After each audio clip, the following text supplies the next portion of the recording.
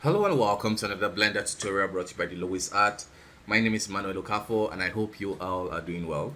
In this Blender tutorial, I'm going to be showing you guys how to transfer textures from one character or asset to another asset. The reason for this tutorial is because recently I've been working on a project that required me to transfer the textures from a character that had a different UV, which was a UDIM texture tile, onto the same character that had that we wanted like a more traditional UV tile with just one grid space. So that's what basically we'll be doing today. And I already have loaded in a character that has UV. That has a UV. I'll just switch it to the UV map, the UV editor. So this is the UV that comes with the make human character.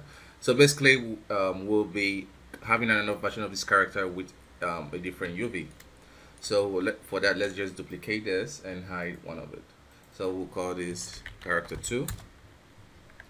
So for the UV to just kind of destroy this, what I'm going to do, I'm going to go to the UV and do Sims from Island.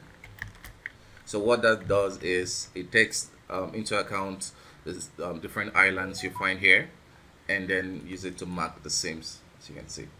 Okay, so once I have that, I can go ahead and hit unwrap.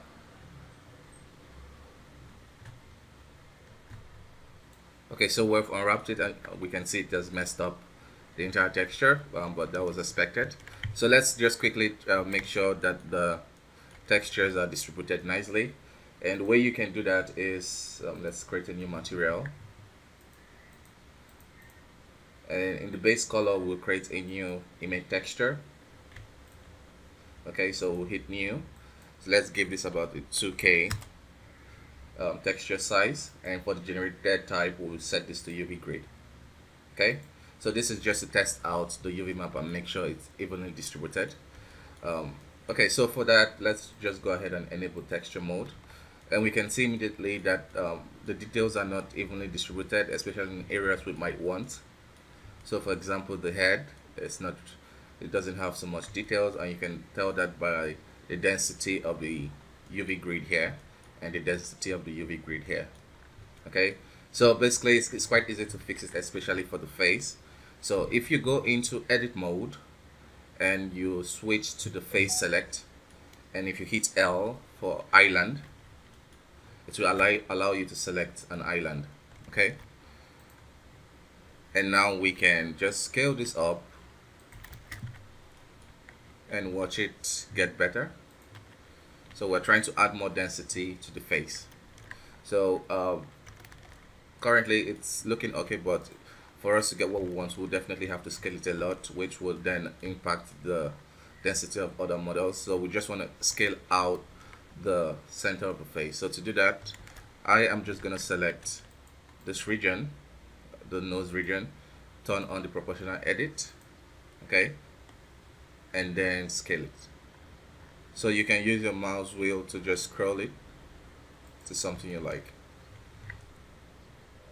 So the back is a bit stretched, which we could go to UV and do minimize stretch.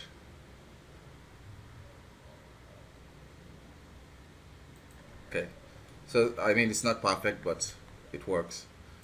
So now we can select everything and go to UV Park Island. So it's going to retain the changes you made and just organize everything for you. So we've kind of added more details to the face. It's not perfect, more work can be done on this, but you kind of get the gist of it. Okay, so for the projection method, we already have a new UV and we have the character with the previous textures that we want to transfer to the new one. So the way you transfer is basically through baking. So we're baking the texture information from the first character onto the second character, and this applies to any other type of assets you have. Okay, so we'll hit new image texture, image texture. So I'm gonna set it to a 2K texture. For the generator type, we want to switch it back to blank. So you can just make this color anything you like and hit OK. So I'm going to connect this to the surface because I want it to be emissive, and I'm also going to do this for the final color. So let me show you how that looks. So this is how it looks shaded, and this is how it looks with the emissive. So this is how we want to let it be, and likewise this. Okay. So now for the baking, we can go into the render setting. This is where you can access everything. If you're working with your GPU, especially if you set it to work with the optics device, you might get this this quite quick information saying baking is performed using CUDA instead of optics. So you could easily switch this to CUDA, but just to be safe for the general public, you can easily work with the CPU. That's fine too. It's quite fast for most part. Okay, so once you have that selected, what you want to go ahead and do is to have this texture visible here, and we can go ahead and save it somewhere. Just save it in the desktop.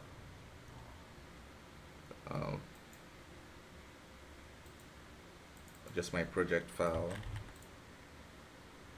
Sorry, I need to go to save as. Okay.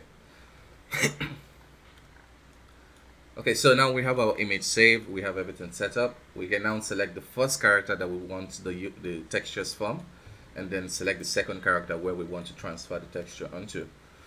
For the bake type, we want to set it to emit, and importantly, you want to have selected to active checked on.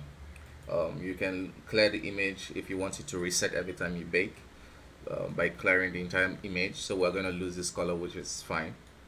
So once you have everything good, you can just hit bake. And you want to make sure you have the object selected, of course, and just give it some minutes and it's going to be done. So it's done baking and it was a successful bake. Sometimes you tend to do it and it might look like nothing happened, then you just need to try it again.